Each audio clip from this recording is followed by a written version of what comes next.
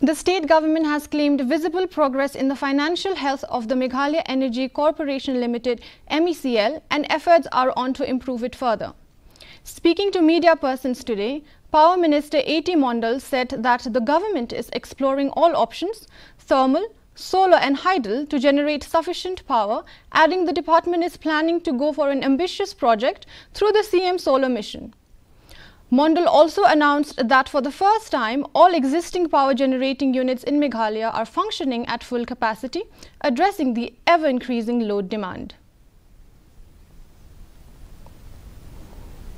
India is propelled by the country's $2.5 billion electrification.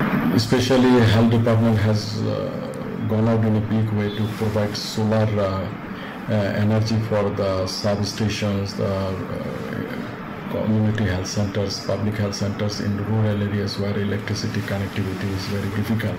That way is there. We will be going for a very ambitious project that is on the pipeline, is the Chief Minister's solar mission. These are there. And thermal, we don't see that we will do our own, but any private party, if they are interested, we can look forward, because energy will be available in our backyard. That will be helpful for us.